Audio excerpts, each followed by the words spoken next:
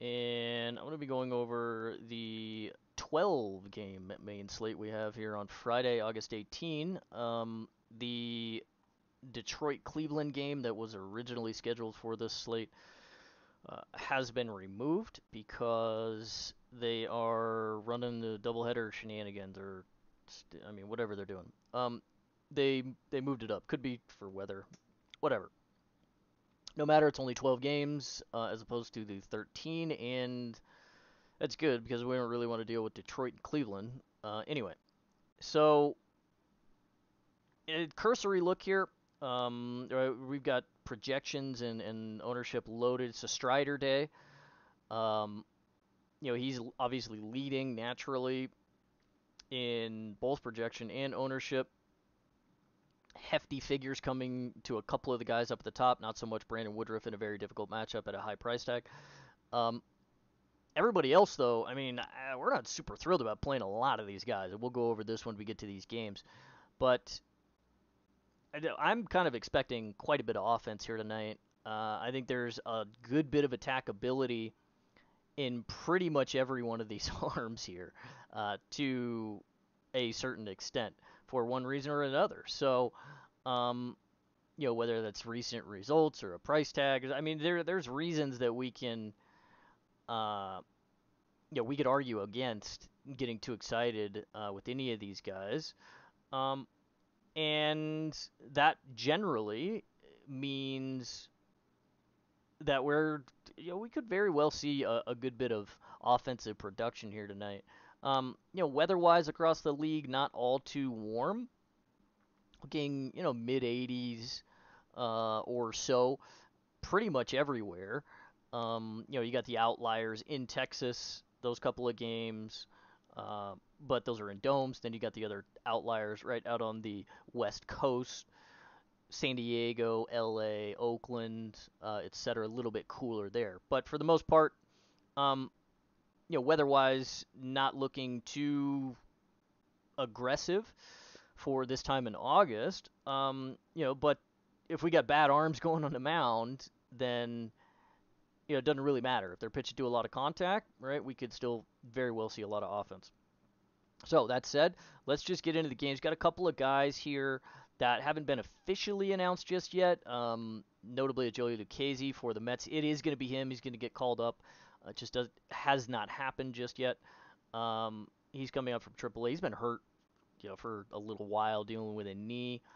Who else? We also have Luis Medina, not officially announced for Oakland just yet.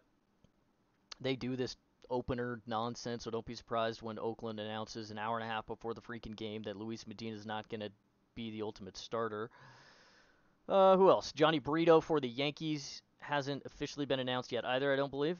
At least as I had been doing my research here early in the morning.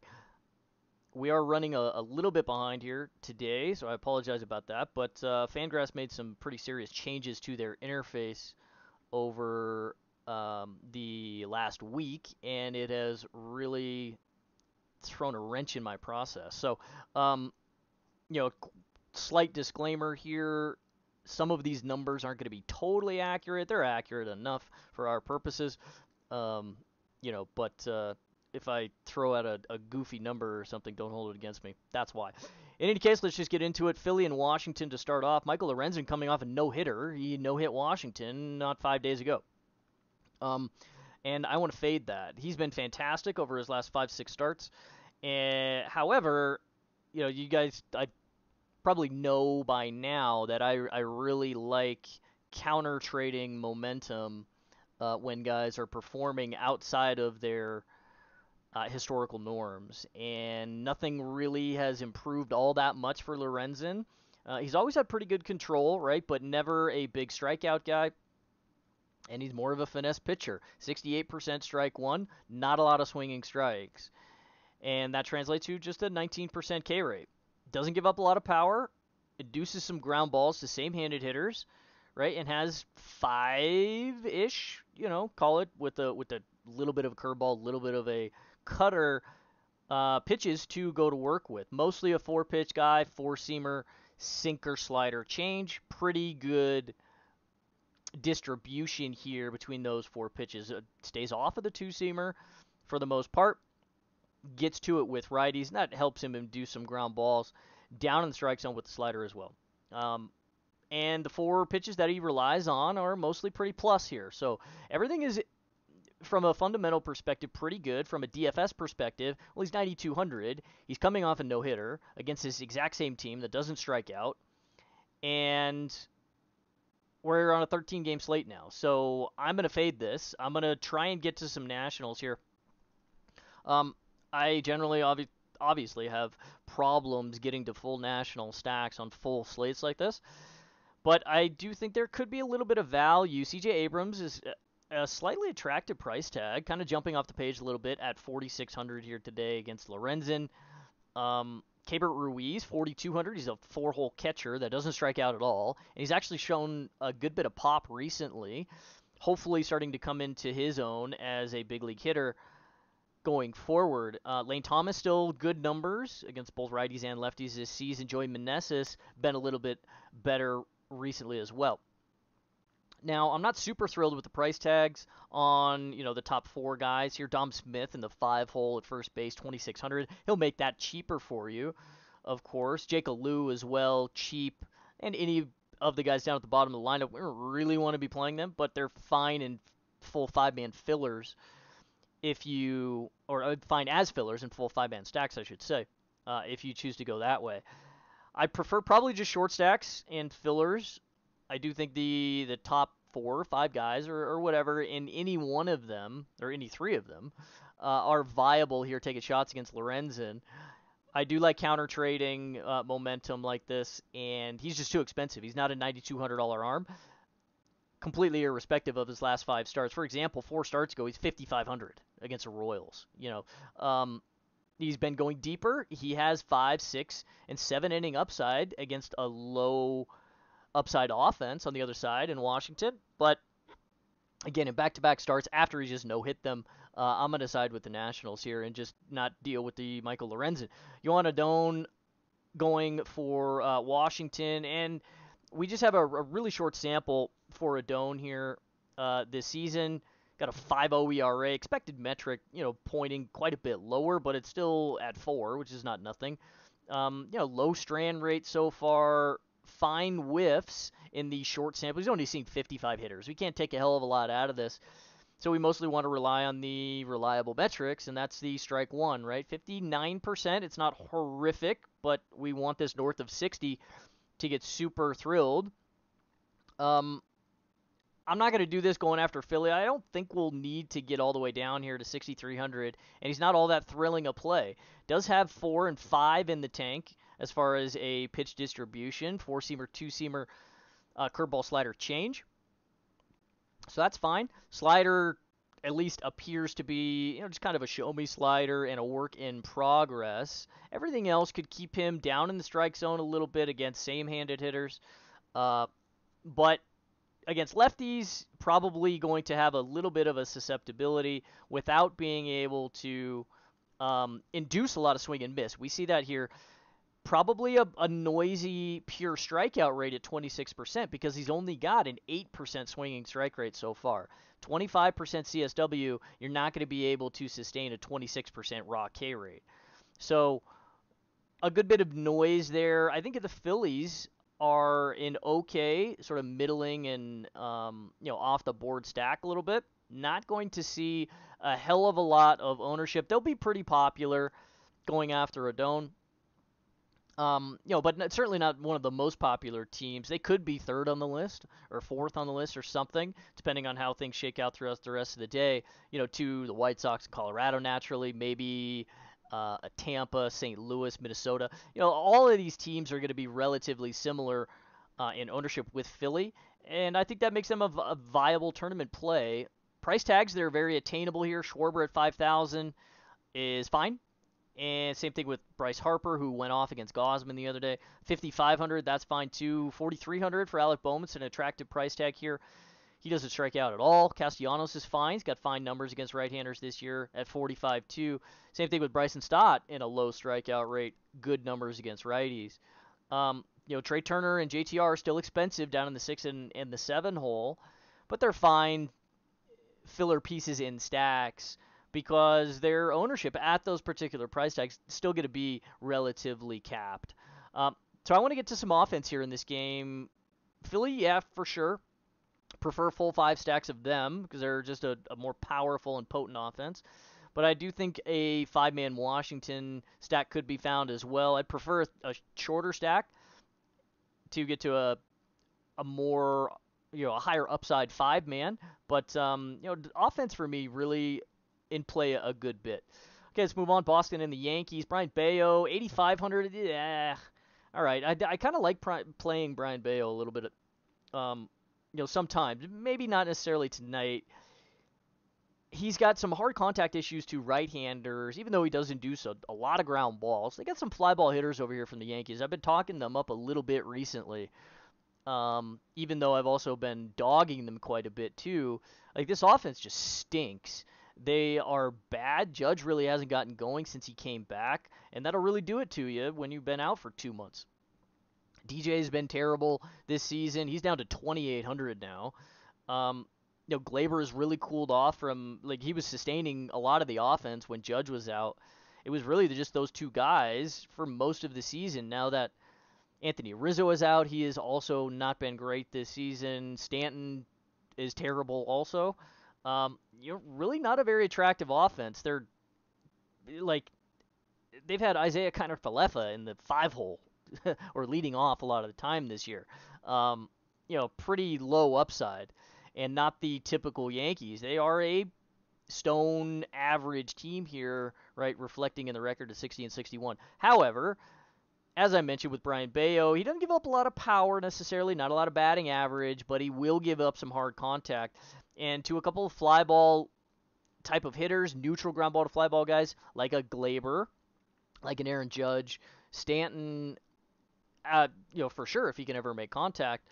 Harrison Bader, definitely. I think there's a little bit of upside for the right-handers here to perhaps get to some Brian Bayo. This game is in Yankee Stadium, and we're seeing a 4.5-ish run total with a little bit of buy support there in the betting market. So we could see some offense here pop from the Yankees. From the left side of the plate, a Billy McKinney, Jake Bauers, they're playable as well.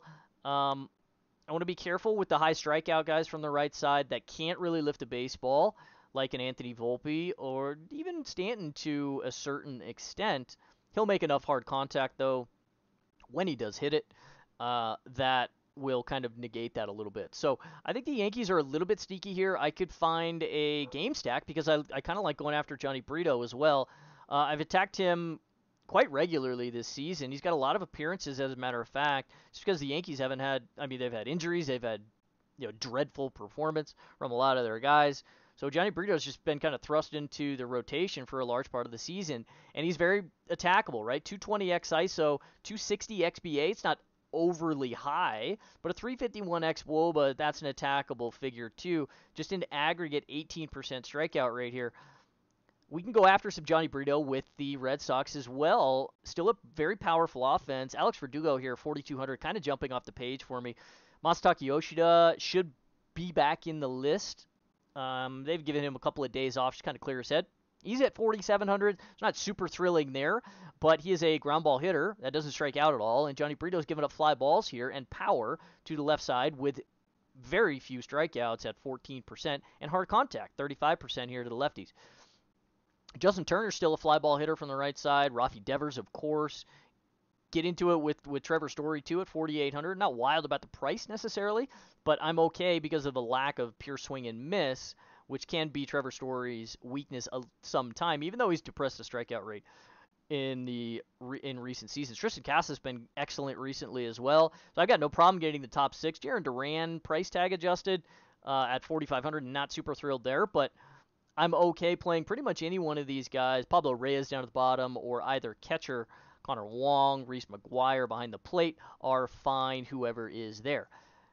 I think offense is sneaky here because it's quite down the list in ownership so far, and I think there's some value. Attackability for Brian Bayo and Johnny Brito as well on the mound. And this is in Yankee Stadium against some offenses with some capable hitters, even though the Yankees have been absolutely terrible. And Boston, for the most part, kind of break even as well, right? 103 WRC plus for them. They'll hit for some average and some pop. I think it's a sneaky offensive spot. I would have probably leave both of these guys off. Definitely no Johnny Brito for me. I could see getting to a little bit of Brian Bayo at 8,500 just because the Yankees have been horrific recently. And they've got, one really good hitter in the lineup, and that's Aaron Judge, who has been not great since he came back either. So a little bit of Bayo, but mostly just offense here for me. All right, San Francisco and Atlanta. We'll get to Strider in a second. Alex Cobb, all right. I think he could survive here because of the high ground ball stuff against the Braves. They still do hit ground ball, despite all of the fly balls that they hit. They get a lot of good matchups, and they still have guys that can lift the baseball on occasion. This is a different sort of animal here when you get a guy that induces this many ground balls at 2.6 per fly ball. Does still give up some hard contact, but when you're inducing this many ground balls, 2.5, I mean, you can really get away with this. We've been able to attack Alex Cobb a little bit this season has been with lefties. There's a huge strikeout delta to the left side, just 15% here versus 28% to the right-handers. He still gives up some batting average, right, at a full 275 XBA. It's a big, big number. And when he's not inducing a full 2.5 ground balls per fly ball and floating it a little bit, this two-seamer, right, he still mains his pitch. If it's up in the strike zone a little bit, or if he is off a little bit with the slider, not feeling that necessarily, he can be very attackable because he's not going to throw it past a lot of the left-handers. And if the strikeout variance for him against the righties is on the downside, I mean, this is not the matchup that you want to be messing with any of that. Not that I'm necessarily, projecting downside of variance or anything. We don't want to play that game. But from the pure metrics that we do have available, right, 7,900 that we got to pay for him, and well, he gets Atlanta on the other side. This is still a very difficult spot. I think a lot of the upside for him could be capped in this matchup due to the large delta in the strikeout stuff. Still got to get through Michael Harris up at the top of the list, and Matt Olson and Eddie Rosario in there from the left side of the plate. And Ronald Acuna, he didn't strike out at all from the right side this season, right? Austin Riley is a difficult out right there in the middle of the lineup as well. Historically, Marcell Ozuna, even though it's elevated slightly this season, doesn't or has not struck out at an egregious clip. He's typically been, a sub 20% guy, even though he's at about 23% or so this season against righties. Everybody from the Braves has been great. That not necessarily that means that I want to play them outside of, Acuna. He's 68, so you got to stomach a price tag there. I don't really want to play Michael Harris, even though he's from the left side here. He'll make some contact. He still hits a lot of ground balls, so it's not a good batted ball matchup for him necessarily. I think Alex Cobb could survive. I'm going to leave him on the shelf because I think the upside for him is capped in this matchup at this price tag. But this could take me off of some, token Atlanta stacks. If you want to go after him, by all means, you got to have Atlanta exposure every single day in some fashion.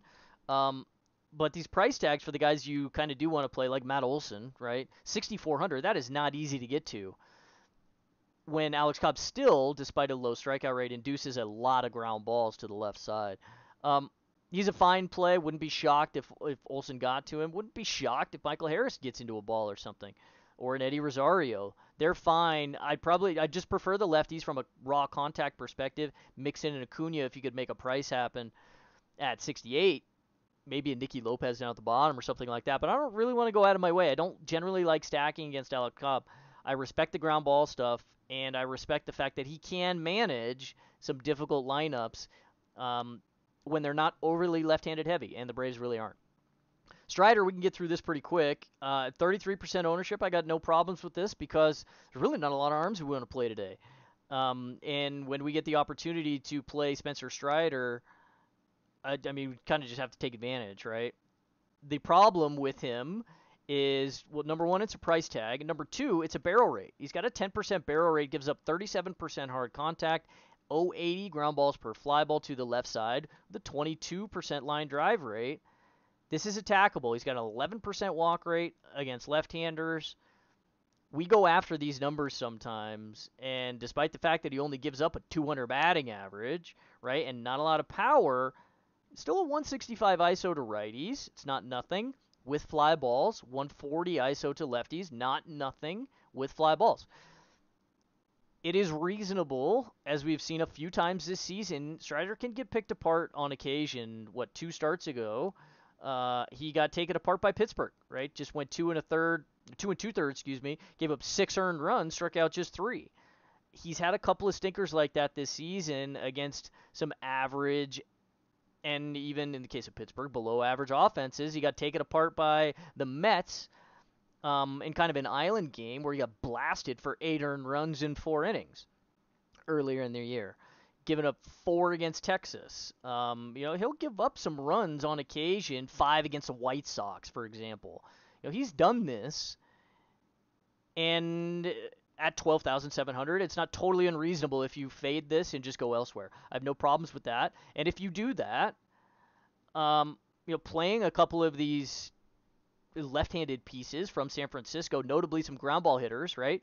Like a Michael Conforto, excuse me, or guys with slight ground ball leans. Jock Peterson, historically a fly ball hitter generally, but this season dealing with the wrist injury and the hand injury, it's given him a bit more of a ground ball lean. Wade Meckler's been in the 2-hole high upside hit tool for them. He's very cheap at 2,100. Lamont Wade, a little bit of a ground ball lean. 3,400, very cheap, and they should be very cheap. This is Strider we're talking about. And he can still, despite a roughly average strikeout rate for all of these guys anymore, or those pieces that I mentioned, this is still Strider. He's still got a 40% K rate. So play both sides in tournaments for sure. In cash, just each Strider and don't think twice about it. Don't look for hedge pieces, but I think it's even viable to get to a couple of San Francisco hitters here, notably Michael Conforto, Patty Bailey, even a Blake Sabol. These guys are fine from the left side of play. Jock Peterson, definitely. It's still warm in Atlanta. It's still a hitter's ballpark down there, certainly to left-handed hitters. It's viable to get to some of these guys in 20 max. 3 max, probably a bit of a stretch, but very good leverage pieces over here from the Giants, as always, with Spencer Strider. But no problems playing him or the Braves, really. But it's price tags and lineup construction that you really got to manage. The Giants over here are pretty good DFS plays. All right, let's move on. Milwaukee and Texas. Brandon Woodruff on the mound, 10-9 in this matchup. I'm just not doing this. I like Brandon Woodruff, and I've got no problems playing, really, for the most part, at any time, top 15 arm in baseball, and that's really what Brandon Woodruff is. He's consistent, at least, has been in his, 4 or 5 appearances this year, each start above 20 DK points, not necessarily overly buoyed by wins, couple of them, yeah, sure. But he's had some good matchups here, Cubs, St. Louis, Pittsburgh, and the White Sox in his 4 appearances. This is Texas, right? They're a far better offense than all these other guys, and at a very expensive price tag. It is a seasonal price high, at least, for him at 10-9. 10-9 is not cheap on a 12-game slate. I'm going to leave him on the shelf today, and that doesn't really mean I want to go after him with Texas necessarily. I still obviously respect him. But I'm going to have token Corey Seager every single day. I don't care who it is. Lefty, righty, it doesn't matter. He's 6,600 now, which is where he should have been, 2.5 months ago. But you have to have exposure to Corey Seager every single day against everybody, pretty much regardless of the price tag. He's like Ohtani. He's like Judge. He's like Ronald Acuna, Yordan Alvarez types. Like, this kid is that good a hitter when he's healthy.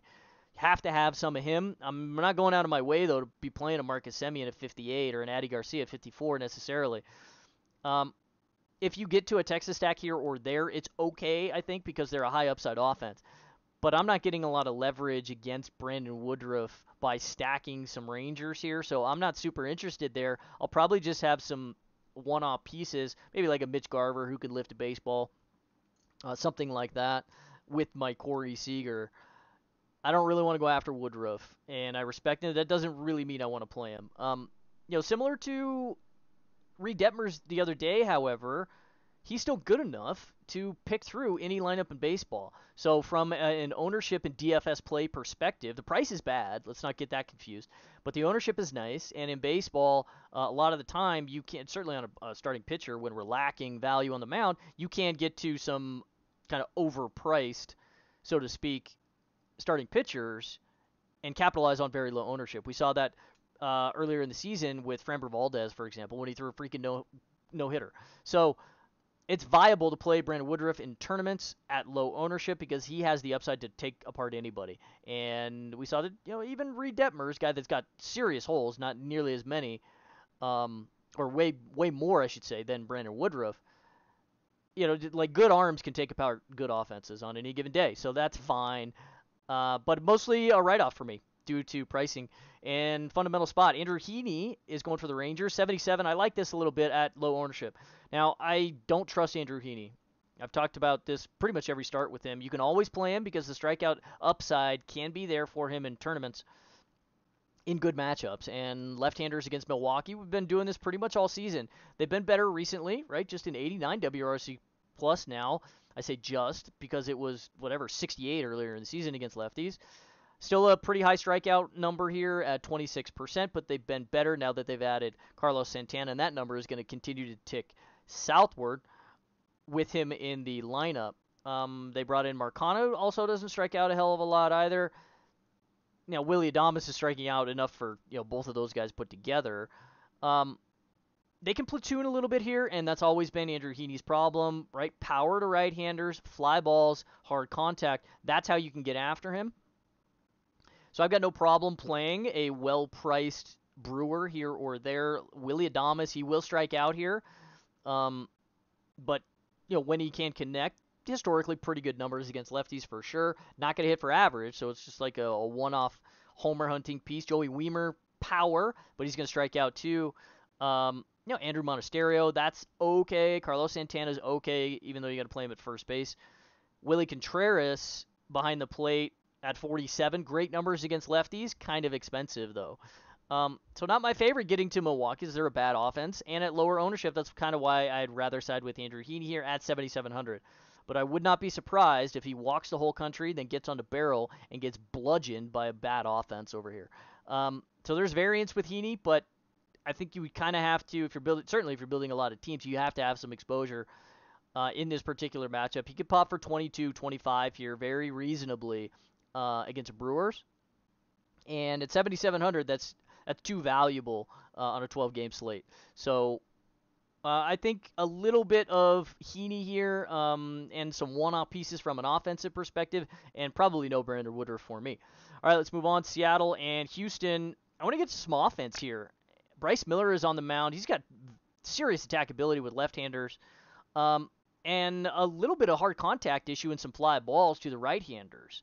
They got some good hitters over here from the right side and, of course, from the left side in Jordan Alvarez and Kyle Tucker that don't strike out, right? Josie Altuve probably should be back as far as I know.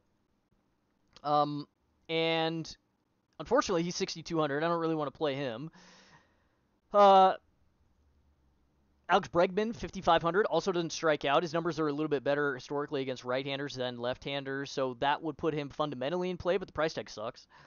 Kyle Tucker at 61 still very expensive. 6,000 for Jordan Alvarez. He's obviously the favorite. I do like Yainer Diaz here at 3,500 from the right side, and maybe a John Singleton if you need to make things cheap, and you would if you're playing any of the top four guys there. 2,800 at first base. Shown some pop since he has moved over to Houston, and they're giving him some run. Chas McCormick having an excellent season as well, 4,500. Tough to stomach that price in the 7-hole.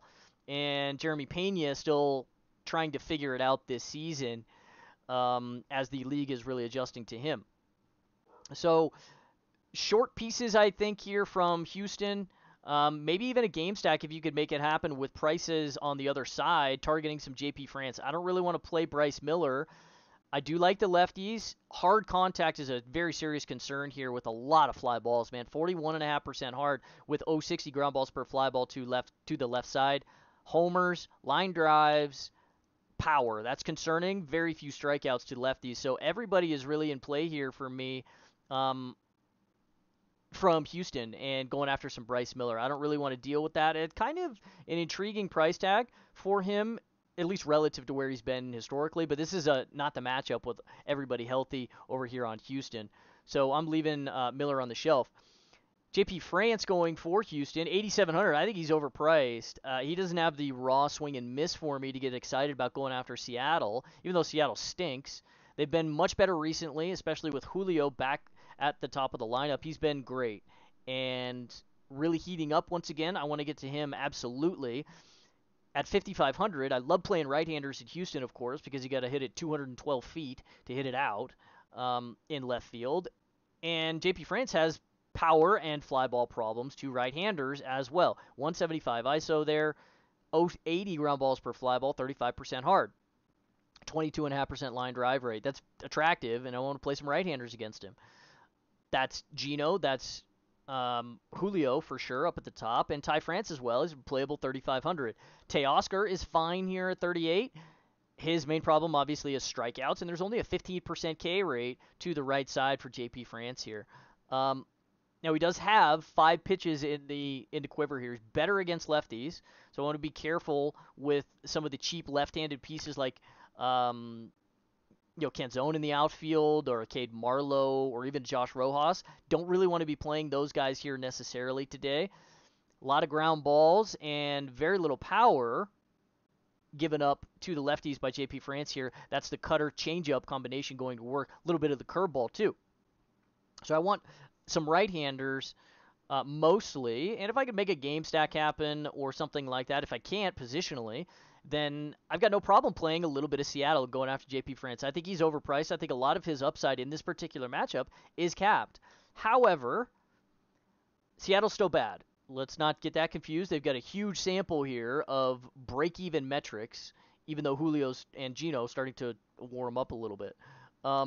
They've had some good matchups recently. It's another good matchup, but JP France is a better arm than the matchups they've had recently. Like, JP France is not Jordan Lyles, right? So I think some offense here is a little bit sneaky, to be quite honest, with both Houston and Seattle.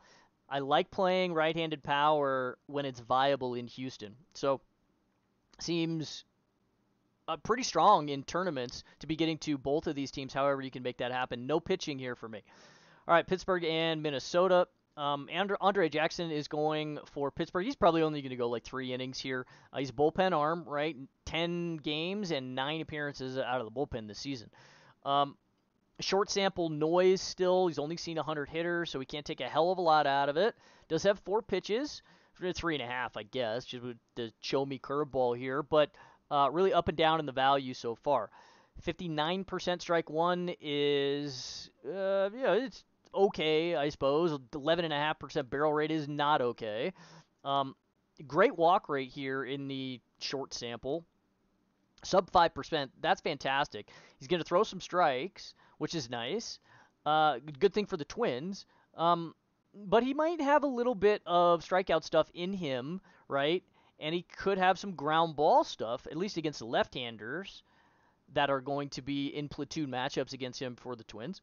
With the cutter changeup down, right? So he's susceptible so far in giving up a good bit of power. Expected metrics, 225x ISO, 350x WOBA, 275x BA. These are attackable, 38.5% hard contact, mostly coming from right-handers. But again, we got short sample noise to flesh out. If you want to go after him, I got no problem here. It's going to be mostly a bullpen game, though. And he is semi-stretched out for about 3 innings. If he can survive with some swing and miss here against the Twins, which we know is obviously a problem for them, then Pittsburgh going to be able to piece together some bullpen arms to make it even more difficult for the Twins to realize a lot of upside. So generally I hate playing the Twins because they are terrible. But their price tags kind of force the hand a little bit sometimes. Eddie Giuliani, he should be in there. Who knows what the hell Baldelli's going to do over here, but he's still 3,200, and he's still a killer second base play leading off. Georgie Polanco still fine at 46, hitting from both sides at second and third base. Correa, we can get to some right-handed power here, right?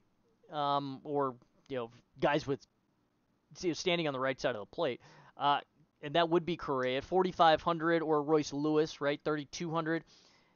Very playable price tags. You can play Christian Vasquez or Ryan Jeffers, either one of the guys behind the plate, and pretty much anybody down at the bottom. Joey Gallo, obviously. Michael Taylor is fine in high upside matchups for him. Of course, Matt Wallner, Kepler, whatever in the middle. So it's fine getting to some Twins, and unfortunately, they may see a little bit of ownership due to their price tags as filler stacks. So that's how I'd prefer to play them, as fillers. It's just so hard to get there with a bad offense on a 12-game slate that strikes out at a 27.5% clip against right-handed pitching. They do hit for power, however, will walk some and lift the baseball with 30 above average, 34% hard contact here. That's attackable. And we can go after some Andre here, and certainly the Pittsburgh bullpen a little bit. No problems really playing the Twins, but in excess exposures, I probably prefer to be a little bit careful. Pablo Lopez going for them, 10-6. This is a guy above 10,000. I really want to play if I can't get all the way to Strider at 12-7 or whatever he is. 30% ownership, I got no problems here, and I've got no problems with the matchup, right? 90 WRC plus for Pittsburgh here. As I mentioned, we got to take some of these numbers with a little bit of a grain of salt here because they're not fully updated in the last couple of days, but they're close enough. 24% strikeout rate, 231 batting average. I'm really attracted to from Pablo's perspective. .62 ISO, slightly above average, but nothing super concerning here as an opposing starting pitcher, that is. 32% hard contact and, roughly neutral ground balls per fly ball, 306 WOBA. Pretty average creation and danger that Pittsburgh is presenting against right-handers, and I've got no problems whatsoever in Pablo's plate discipline. Every single metric here is pretty fantastic. Top to bottom. The only susceptibility I can really see is a slight fly ball lean with a few line drives to the left side of the plate. But he's got 5 pitches here, really good distribution. Sweeper sort of split change a little bit that he's working with, that he brought in this season. Talked about that, in the early part of the year. But curveball is plus, slider is plus. I mean, that is kind of the sweeper here. Two-seamers plus, inducing ground balls to the right-handers. He's staying off of it to lefties. So I've got no problems here. Everything is great. I love the upside, and I think a 30% ownership here is very much playable, as is 10-6 on a 12-gamer. So let's do it. I like Pablo and some correlated, probably short stacks for me, Twins pieces from an offensive perspective. Just going to stay off of most of Pittsburgh here, but if you want to play a token Jack Sawinski against a right-hander, that's okay. Or maybe like a Brian Reynolds, something like that. Endy behind the plate because he's cheap. All right, whatever. But really not interested in Pittsburgh for the most part. All right, Mets, St. Louis. Joey Lucchesi is going to be going for New York. As I mentioned at the outset, he's had kind of a knee issue he's been dealing with for about a month and a half or so. Short sample, he's been in AAA. Now, with Joey Lucchesi, he hides the baseball well, right, from the left side up here. And he's got kind of this herky-jerky motion for anybody that's been following him, for several seasons. Came up at the Padres, had some upside, but he's never been a pure strikeout pitcher, which has really led him astray. He's only been about a 3-pitch guy, and you sometimes need at least 3+ pitches in the big leagues to be a starting rotation type of piece. And Lucchesi has never been able to develop that 4th pitch. So the 4-seamer has, for the most part, been pretty good, but he's relied really a lot of his career on a 2-seamer with a marginal change, and he uses a 2-seamer very heavily. He's always given up, production and power to right-handers, right? And we see that kind of materializing here a little bit in the short sample this season. Still 45% hard contact with fly balls and power, 236 ISO to the righties so far. Don't want to take too much out of the numbers, right? He's been efficient. He's always been a pretty effective strike thrower, but he pitches to a lot of contact without a hell of a lot of swing and miss, and we see that materializing to just a 7% swinging strike rate here this season. So I want to go after him with the Cardinals. They're a very viable stack here today and very well priced outside of Goldschmidt and Arenado, who you have to pay for. Very good numbers, of course, for all of these guys. Notably, Wilson Contreras at 3,900 got fantastic numbers against lefties this season. Tyler O'Neill is once again playable. Jordan Walker has great numbers too, and he's a high ground ball hitter so far in his debut season. 3,100 in the outfield. He'll likely be in the middle of the lineup here. Batted ball, profile-wise, is a really good matchup for him, as Lucchesi does give up balls in the air. So I like Jordan Walker a good bit, and pretty much anybody in the top 6. I'm not necessarily going to want to mess around with anybody in the bottom third. Taylor Motter, Mason Wynn, Luke and Baker types. Any of this garbage, we don't really want to screw around with that. At least I don't on a full 12 gamer. I'd rather get to the guys I'm super confident in, and that's really 2 through 6.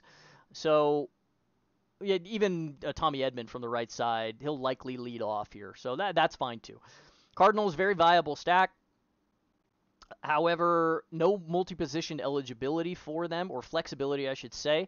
So it's going to be pretty popular in terms of, all of your Cardinal stacks are going to be relatively similar, I should say, to other Cardinal stacks. So something to keep in mind if their ownership kind of steams. But they're a very viable stack here today, and I like going after some Lucchesi and the power he gives up.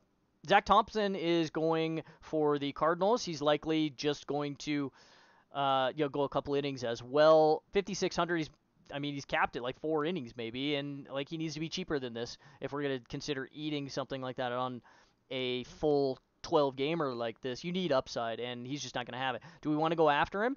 I think it's okay. I generally don't like playing the Mets on full slates, but Zach Thompson also giving up a little bit of pop to right-handers here this season. 175 ISO, exhibiting some strikeout stuff.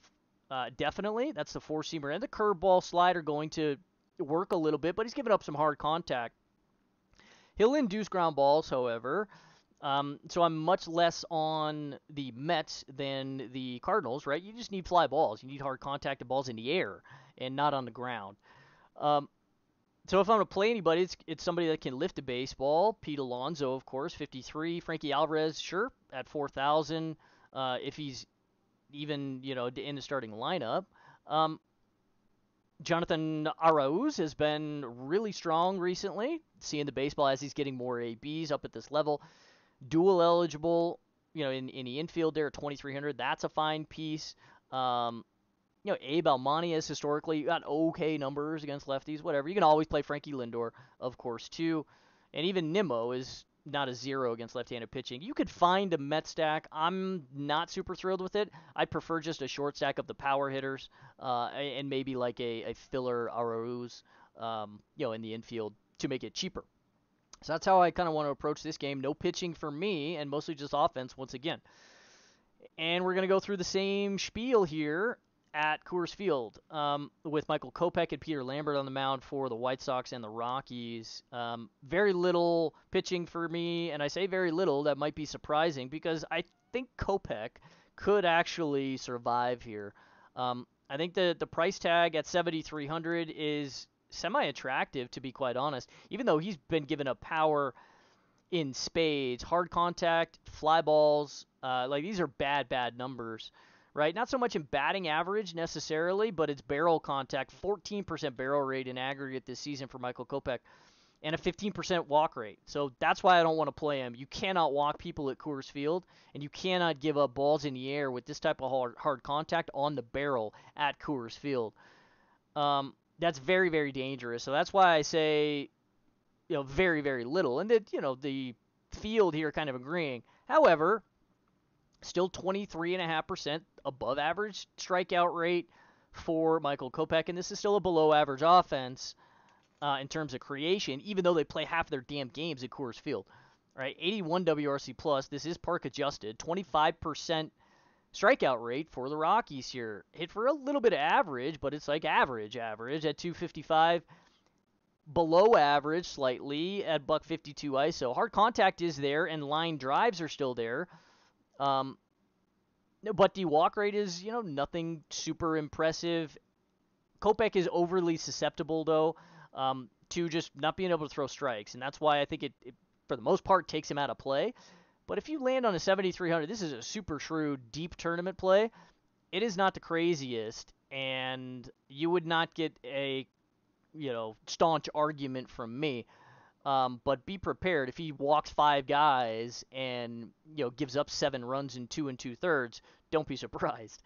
Peter Lambert going for Colorado, and same sort of deal with him. He's been a little bit better recently, surviving a little bit longer as he's getting more consistent work at the big league level. But he's still a young arm, and he's still got some serious holes here. Changeup is not good. Four-seamers just break even, and he's only got effectively 3 pitches. Curveball is a work in progress for him that you can't really throw at Coors Field. So he's got to just dump this pitch and mix in, hopefully, a cutter to try and minimize the contact he's giving up against the left-handers here. 208 ISO, 15% strikeout rate. He's got to be able to induce more ground balls and more soft contact. You can't give up 40% hard contact in the opposite end of a platoon when you're going to throw a lot at Coors Field. You just can't do it. 10.5% barrel rate for him as well. I'm much more inclined to play Kopech even at a $2,000 more expensive price tag because, well, I trust him more to be able to throw it past guys than I do with Peter Lambert. Offensively, the White Sox are a bad offense, right? They are also just an 84 WRC plus creation offense. Average power, below average hard contact. They hit for 2% less batting average than even Colorado does. Same strikeout rate, roughly. No walk rate. A lot of ground balls. Now, Tim Anderson is going to be out tonight. I believe he is suspended for throwing a punch a little while, like a week ago or whatever, at Jose Ramirez. The ground ball to fly ball ratio here for the White Sox is largely inflated due to his numbers that are out of control high in the ground ball percentage department. So in aggregate, this would probably come down for the lineup that the Sox roll out tonight. Nevertheless, you still need guys that try and lift the baseball. That's Luis Robert territory. You can obviously play some White Sox here, but this is a bad offense, and they're going to be very popular here today. They're cheap enough, and they're underpriced for the relative upside that any offense offers at Coors Field against a guy that pitching to 80% contact like Peter Lambert. So I've got no problem playing them, but they're going to lead off Elvis Andrus, who is Elvis Andrus, right? He's 3,400 dual eligibility, so fine, play him, go ahead. Yoel Moncada is still 4,000. There's upside for these guys at these price tags, certainly with Eloy as well, and Andrew Benintendi at 3,800. Yasmani Grandal, of course, a lot of history at Coors Field, having been in the National League and with the Dodgers for so long. You could play all of them. I got no problems there. It's just ownership you're going to have to balance, and with a bad offense, I want to be careful. They're similar to Minnesota, similar to Seattle. They're poor offenses, and even though they're in very good spots, oftentimes that inflates their ownership. We saw what, the other night against Javier Assad, for example, attackable spot a little bit in a win game, but the offense just isn't very good. So you got to be careful with that when you need a lot of ownership on them. But offense mostly here, maybe a little bit of Kopech and deep tournament stuff. All right, Tampa and the Angels, offense here too for me. Rasmo Ramirez also just going to open, going to go just a couple innings, maybe 3-4, something like that. So for all intents and purposes, a bullpen game for Tampa. Can't really play him, even though it's a right-hander against the Angels, who are garbage. They're going to be calling up in really kind of a super shocking move, a guy they drafted literally a month and a half ago, the Angels. He's a left-handed first base bat for him. He's a college hitter, but he's not in the DK player pool, so you can't play him. But that will give them at least somebody from the left side of the plate. It's Nolan Shanuel, I believe is how his last name is pronounced. Went to where did he go? To FAU, and they just drafted him in the first round. 11th overall, so they're very high on him, and they've only given him 100 plate appearances in the minors. So they may very well have him in the lineup tonight. And that is a left-hander, which could make, any bullpen shenanigans that they're going to play over here. And for Erasmo Ramirez with some power issues to the left side of the plate, at least in this short sample this season, a little bit more concerning, right? So, of course, they've still got Moniak and Ohtani and Moustakas and Rengifo and Matt Thaiss that you can play that are in the player pool. So I've got no problem playing some of these guys over here. Notably, if we're going to go after Ramirez, it'd preferably be with fly ball hitters, right, from the left side. He's given a 42% hard contact to lefties so far. And that's Moniak territory. That's Ohtani mostly, right? So I've got no problem getting to those guys if you can make a 6,700 Ohtani happen. On the other side, I also want to stack Tampa. They're a very viable stack as well, popping right up there with St. Louis and Philly and all these kind of middling sort of teams. I want to go after Tyler Anderson. He doesn't throw it past anybody, just 19% K rate. He's efficient early in the count, and he is a fly ball pitcher, which can make him frustrating to stack against with right-handers sometimes because he induces a lot of fly balls and a good bit of soft contact with the cutter-change combination. So he can be frustrating. I'd prefer to get to like a Randy, Yandy Diaz, Harold Ramirez types. I prefer Isak, actually, against right-handers, as a matter of fact. Josie Siri in the outfield, that's fine. 3,800. Basabe down at the bottom as shortstop while Wander Franco is still on the restricted list. You could do that. Christian Bethancourt from the right side has always hit left-handers really well. No problems getting to anybody from Tampa. You can stack the whole country over here with the Rays. And if you can make game stacks here happen, 80, 85 degrees, whatever in LA tonight, also a fine weather spot. Angel Stadium actually plays up offense a little bit more. Bit of a hitter's park. So no problems playing pretty much anybody offensively here from either side. I'm going to stay off of 7,100 Tyler Anderson. I don't think he has any upside. Maybe he can survive like 5-6 innings, but I think he's capped at probably like 20 points here. Maybe he squeezes a win out of it or something. But give me just offense for the most part here. Okay, Arizona, San Diego, running a little long here, trying to speed things up. Brandon Pfaadt, no thanks. His numbers are terrible, top to bottom. I want to play San Diego, and they're not seeing any ownership right now, probably because they're mostly expensive. There's a lot of other offenses you'd maybe prefer to get to, but I want to play San Diego for sure. So 18% strikeout rate to the right-handers here, 45% hard contact, 2.5 homers per 9, 0.80 ground ball to fly ball. That's just to the right-handers. He's also giving up the 300 batting average to lefties as well. 250 ISO. A few more strikeouts, but like whatever. You got to get through Juan Soto and Jake Cronenworth, who don't strike out a lot. From the left side, same ground ball to fly ball ratio at 0.80, 0.85 or so. A little less hard contact, but look at these line drive rates, man. 26% in aggregate, 29% to lefties, 24% to right-handers. High barrel rate, 11% here. No walk rate. I'd really like that to be a little bit higher to make it just an absolute smash play. I think it is anyway, to be quite honest. I want to stack a lot of San Diego. And if anybody watched or looked at the StatCast data from the game last night, Zach Gallen was exceptionally lucky to get out of that game alive. He is very, very fortunate that he didn't give up a 6 spot. San Diego was hitting the baseball very hard all night long. I don't know the exact number, but Gallen gave up a ton of hard contact. It seemed like every other hitter hit a ball to the wall or down a line and right at somebody. He was very lucky to get out of that game alive. So, that said, I want to play San Diego because they're seeing the baseball, and they saw it really well against a very, very good arm. Brandon Pfaadt is not Zach Gallen. But they do exhibit similar batted ball profiles. They give up a lot of hard contact. Both of them do. So I want to play San Diego again. You cannot hit the ball consistently that hard and have it not fall in. Like, they were very unfortunate not to get there. I didn't stack them. I played Zach Gallen last night. But I watched the game, and it was a gulp fest from start to finish. So I want to play San Diego, and they're not going to get all that much love, in the markets today. So I want to play them.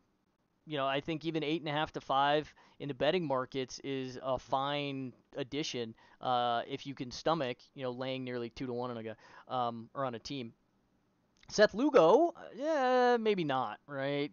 19% ownership here. I'm kind of concerned.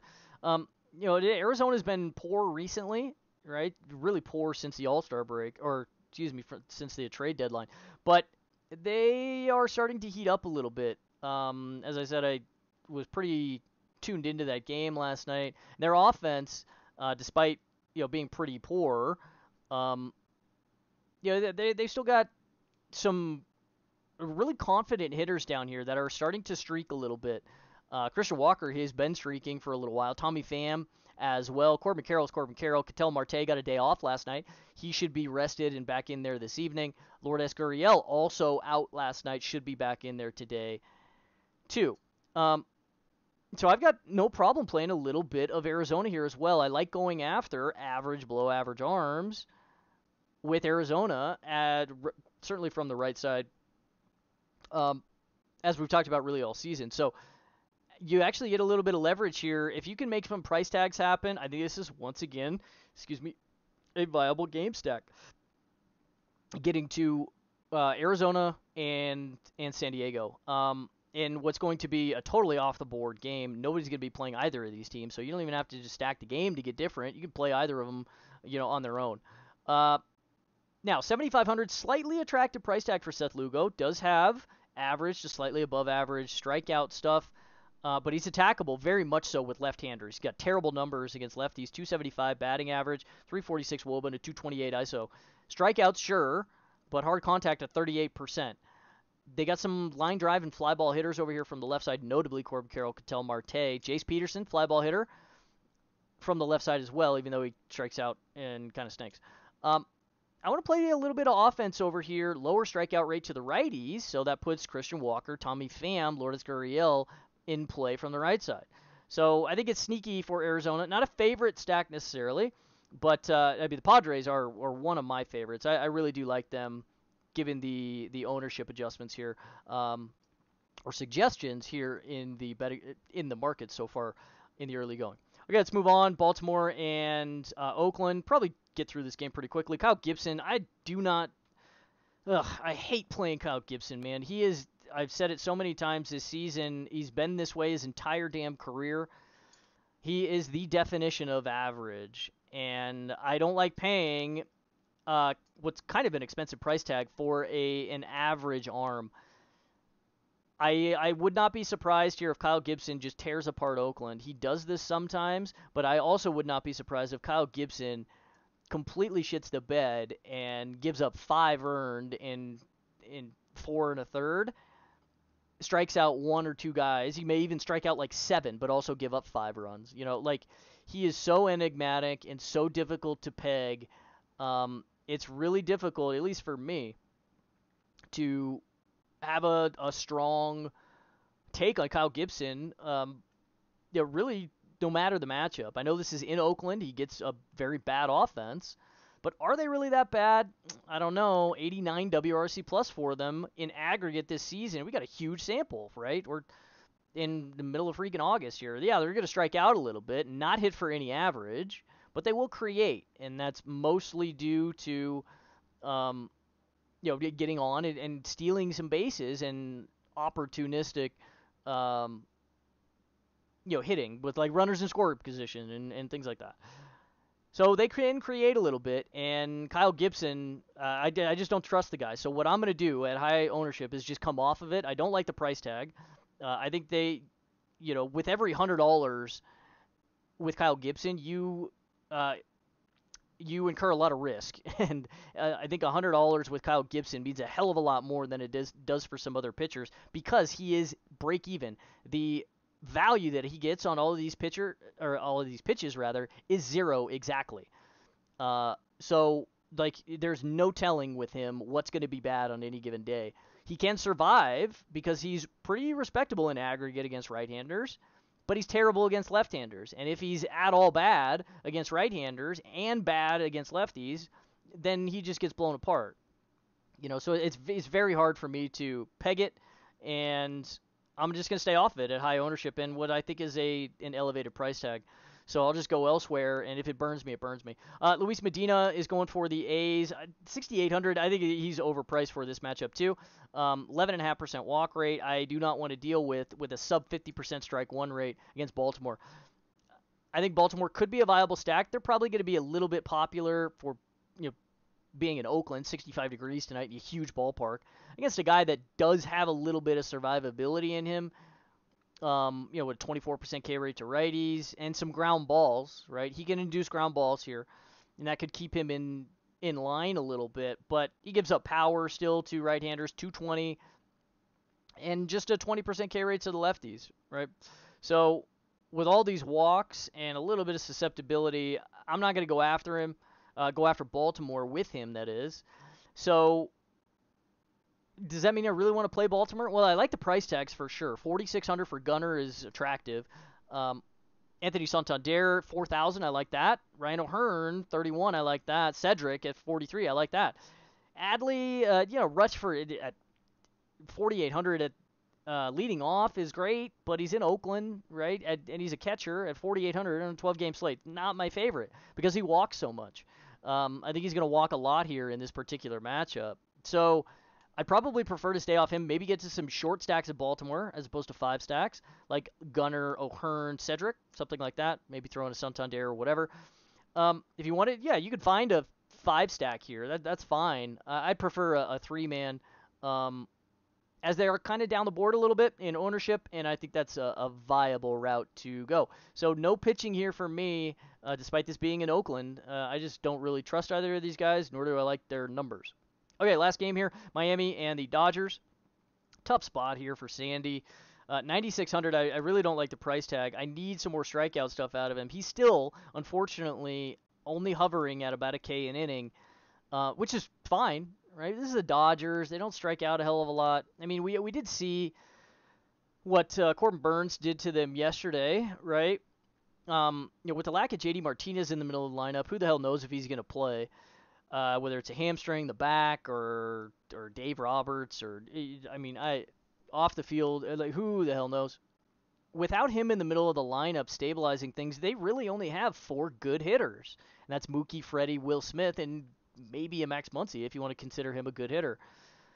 So Sandy could very much be in play. He's been far better recently. We've been waiting all season for the positive regression to hit for Sandy. The plate discipline outside of the pure strikeout stuff has still just been fantastic, right? No walk rate, 65% strike one, elite chase at 36%, and a 27% CSW. This is all still fine. It's the very low strand rate that has plagued him all year. Whip is only at $1.15. This is a great figure. Doesn't get barreled, and he still induces a lot of ground balls. Doesn't give up a lot of power, right? So we've been waiting for the positive regression to finally set in, and sure enough, in his last, 3 of his last 4 starts have been fantastic. He's got 2 complete games and another 8-inning appearance, right? So this is the Sandy of last season that we're seeing. At 9,600, even against the Dodgers, if this is the Sandy of last season, we're still seeing him underpriced. At 5%, sub 5% ownership, that has to put him in play, especially if JD Martinez is out again tonight, because the lineup over here is attackable and weak. It's the strikeout stuff that I'm worried about. At 9,600, I do think it's still going to be very difficult to get through Mookie, Freddie, and Will Smith at the top without any strikeout stuff. So that's what would take me off. I probably wouldn't argue too much with you if you landed on Sandy. And, in single entry, 3 max, I don't think you need to get that crazy. In 20 max, I think this is a viable play. I would not be surprised if he gives up a 5 spot or something and has kind of a clunker. This is still the Dodgers. But I do think he is in play. Everything outside of the pure strikeout rate and like a hard contact rate to left-handers is still very, very good for Sandy. So still looking for the strand rate to continue to tick up and the ERA to continue to tick down as he strands more batters, or strands more runners, I should say. So I have no problem playing him if you want to get there a little bit. But it's pretty low ownership. I don't think you need to get wild with it. You get to 10%. I think that is plenty. Offensively, from the Dodgers, I don't really want to play anybody. Maybe a Max Muncy. Like, you always play Freddie Freeman, but they're at their normal price tags. But, so I'm not super thrilled there, to be quite honest. Tony Gonsolin going for LA, 8,000. Fine price tag against Miami, but, like, I don't know. Is it really? Like, 22% strikeout rate for Miami. A lot of ground balls here, so that's a problem. 250 batting average. That's league average. $140 ISO. That's kind of a problem too. But they play a lot of their games in Miami here. 91 WRC plus. They can still create a little bit.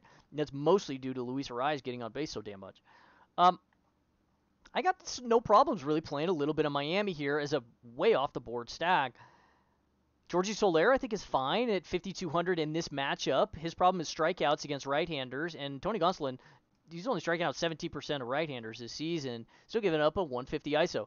Left-handers, Gonsolin's giving up a 42.5% hard contact with a fly ball lean and a $160 ISO there. So that's Luis Arraez territory, even at an expensive 4,700. And a Jazz Chisholm, for sure, at 51. I think this is a really good play. You play a Jesus Sanchez or something like that. Even a Jake Berger, whose problem is strikeouts. He is, against right-handers at least, a little bit of a ground ball lean. It's a fine spot for him to make some hard contact and try and lift a baseball. I think you could find a Josh Bell here at first base, 3,400, getting more regular at-bats now with Miami instead of Cleveland. And Washington, or wherever the hell he's been in the last couple of seasons. So I think Miami's a viable stack going after Gonsolin. You're not going to get a lot of leverage, so that kind of stinks, but I don't really want to play Gonsolin. He's not all that impressive. The strikeout stuff is gone. It's not up in the 24-25% range where it was last year. He's still efficient, still down in the strike zone with the split, which is still a good pitch, but he's given up a 10% barrel rate and too much hard contact, so I think that's attackable here with Miami. You want to play a correlated Sandy Alcantara stack, or team with the Marlins here? Oh, okay. I don't think this is horrible. So really off the board. Nice late slate play, I think. Probably see more ownership there, but like whatever. No Dodgers for the most part for me. You can always play them, like whatever. But I'm kind of on Miami here, and you're catching $1.20 in the betting markets right now. I don't think this is horrible. Probably prefer that to be a little bit better, a little bit higher. But there might be a little bit of value on the Marlins here tonight. I think they're interesting in DFS too. Okay, we're done. Let's review really quick so we can get out of here. Philly, Washington, Lorenzen, no thank you. I'm fading him as a momentum play. Same thing with Yohan Adon. No pitching here for me. I do like Philly, and I like a little bit of Washington. Boston and the Yankees, maybe a Brian Bayo team or something going after the Yankees because the Yankees are garbage. Johnny Brito, no thank you. But give me offense mostly. I think the Yankees are very viable here. You could find some game stacks at Yankee Stadium. I think that's a pretty viable construction. San Francisco, Atlanta, you can leverage some San Francisco pieces here against Spencer Strider. He's going to be 35 and 40% owned, probably even higher than that in a lot of stuff. And he's got problems to left-handers. Fly balls, hard contact, and barrels. So, yeah, play him, definitely. If you can make a construction happen that you like, I got no problem there. But leverage pieces are very much in play. No Alex Cobb for me against the Braves. I think the upside is capped for him at 79 due to the strikeout delta between righties and lefties for him. But I like the ground ball stuff. I think he could survive. That could take me off some Atlanta. Milwaukee and Texas. No Brandon Woodruff. I think he's too expensive here for this particular matchup. Give me some Andrew Heaney and absolutely some Corey Seager. Corey Seager always. A little bit of Andrew Heaney. I like the price tag a little bit. Do really like the matchup, but super dangerous. You want to get off the board and leverage some Milwaukee right-handers against that, I have no problem there. Seattle and Houston, Bryce Miller, no thank you. JP France, no thank you. I want to get to offense here in Houston. Right-handers mostly, but left-handers targeting Bryce Miller's pretty pronounced split here is absolutely viable. Its price tag is you got a balance from Houston. That's really what takes me off, but I really like Yander Diaz and, of course, Jordan Alvarez from the Astros. From Seattle, Julio has got to be the favorite play there, I think. Pittsburgh and Minnesota. Only Pablo Lopez on the mound here. No Andre Jackson, of course. Very little Pittsburgh. Probably just none. I'm just going to eat all the Pablo that I can tonight. And maybe some Twins. Okay, but they're a terrible offense. Don't be surprised if in a bullpen game over here for Pittsburgh, they just get taken apart a little bit. But I do like the price tags here. I'm going to obviously have Eddie Julien and et cetera, et cetera. So no problem playing Minnesota. Mets short stacks for me. No Joey Lucchesi, and a lot of the right-handers from St. Louis. No Zach Thompson either. So give me some, Pete Alonso, Frankie Alvarez, whatever, Aruz. And from St. Louis, I like full stacks for sure. White Sox, Colorado, offense definitely. Maybe a little bit of Michael Kopech is a really shrewd deep tournament play. Maybe even, could you get away with this in 20 max? I don't know. 7,300 kind of attractive. I'm really worried about the barrel rate and the walk rate, though. That, like, you just can't mess with that at Coors Field. Super, super dangerous. But I wouldn't be shocked if he pops here a little bit, maybe for like 20, 22 or something. Get some run support against Peter Lambert. It's a viable outcome, I think. Peter Lambert, no thanks. Colorado, I do like, obviously, targeting the walk rate and the barrel rate. So offense for sure, maybe a Kopech team or two. Tampa and the Angels offense only here for me. Once again, no Tyler Anderson. I don't like this against Tampa. I think the upside is very much capped, and Tampa's a really viable stack now that they're not nearly as expensive anymore. Angels too. Give me Shohei, Mickey Moniak, maybe a Moose from the left side. Theis, Rengifo. Yeah, you can play some of these guys. No problems there. Arizona and San Diego. No Brandon Pfaadt, definitely not. Maybe a little bit of Seth Lugo, I guess. But I kind of think Arizona could be viable here too. Give me a lot of San Diego. I like this spot for them as a really off-the-board tournament stack. Baltimore and Oakland, I'm just going to leave Kyle Gibson off. He's going to be too popular for me. I can't read him. I can't trust him, so I'm not putting any money on him. Luis Medina, same sort of deal. I don't like any of his numbers. Think he's overpriced for this particular matchup. So give me some Baltimore pieces where they're well-priced. And Oakland, yeah, sure. I mean, the token Seth Brown for me. Zach Geloff is 5,400 now, even though he's got great numbers. That's kind of tough to stomach. So I'm not really thrilled about playing a lot of Oakland. So does that mean I want to play Kyle Gibson? Well, no. Miami, I think, is very shrewd tournament stack as well. Really interesting 20 max play here, I think, for the Marlins. Getting after some Tony Gonsolin, guy I respect, but gives up fly balls and hard contact, so that's attackable. Give me maybe a little bit of Sandy, too, as a really off-the-board tournament play. Okay, that's it. We're done. Keep an eye out for projections and ownership updates, as always, as we will push them throughout the day. And good luck to everybody here on Friday's 12 Gamer.